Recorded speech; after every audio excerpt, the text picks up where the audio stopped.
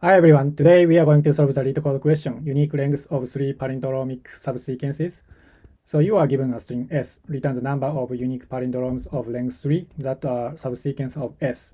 Note that even if there are multiple ways to obtain the same subsequence, it is still only counted once. A palindrome is a string that reads the same forwards and backwards. So subsequence is, so we have an example. So ACE is a subsequence of ABCDE because ABCDE has all characters like ACE and the same order, so A and C and E. So let's see the example. So you are given A, B, C, A, and the output is 3 because the 3 palindromic subsequence of length 3 are like A, B, A, and A, and A, C, A. So that's why output is 3. Okay, so let me explain with this example. You are given A, B, A, B, C, A, D. And I believe this question is much easier than you expected. And first of all, we initialize the two variables. One is a result variable with 0. So this is a return value. And a unique character. So in this case, unique character in the string is like A, B, C, D. And we try to find each character from beginning and from last. So let's try to find A. So we find A at index 0 here. And from the last, we find A here.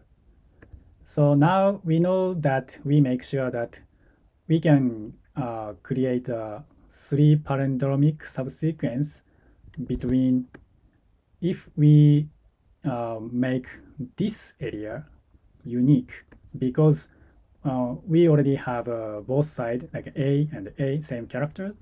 So just make this area unique so that we can get a 3 palindromic subsequence. So to make this area unique, we use like a set. So in this case, so unique character is A, B, C. So there is a 2B. So, but if this area, if we make this area unique, so output is A, B, C. So that's why we can create like A, B, A, C, A. So in that case, we get a 3 unique palindrome subsequence. So update the result variable to 3. And okay, so let's try find B. From beginning, we find here. And from the last, we find here. So in that case, try to make this area unique, but it's already unique. So I think easy to understand. So from this area, we can get a unique palindrome, like a 1 palindrome, so BAB. That's why our output is now 3 plus 1 is 4. And how about C? From beginning, we find the C here. And from the last, we find the C here. And it's same.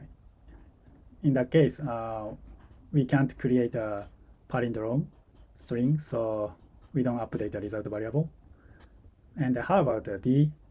From beginning, we find D is here. And from the last, we find a D here. And same things. There's no space, so we can't create a palindrome strings, so we don't update the result variable.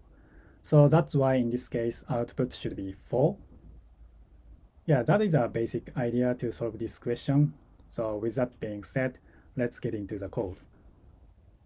Okay, so let's write the code. First of all, initialize the result variable with 0 and get a unique character from string. So unique equals set and S. and start looping for character in unique. And first of all, try to find a unique character from beginning and from the last. So let's call, from the beginning, let's call it start index. So equal s.find c. So this is a such character from the beginning, and let's call the end index. This is from the last, and equal s dot. If we find a specific character from the last, we can use r find and c. So this is like a such a character from the last index. And after that, if start is less than end, in that case, we can create a length-3 palindrome subsequence. So less plus equal, and the length of unique characters between start and end. So set and s start plus 1 colon end. So y plus 1, because in Python this number is included. So but we need between start and end. So that's why we need to add plus 1. And then this number is not included. So that's why I just put end here. So after that, just return result variable. Yeah, so let me submit it. Yeah, looks good. And the time complexity of this solution should be order of 26 of n. So 26 is a number of alphabet. Because potentially, so this unique has 26 characters. So that's why this for loop possibly execute like 26 times, and we search the character in the string. So that's why order of 26 of n, and the space complexity is actually same 26 of n, because this unique variable has potentially 26 characters. So that's why. So let me summarize step-by-step algorithm. Okay, so this is a step-by-step algorithm of unique length-3 palindromic subsequences. Step 1, initialize the result variable and get the unique characters from input string. Step 2, start looping, find each unique character from the beginning, start index, and the last end index.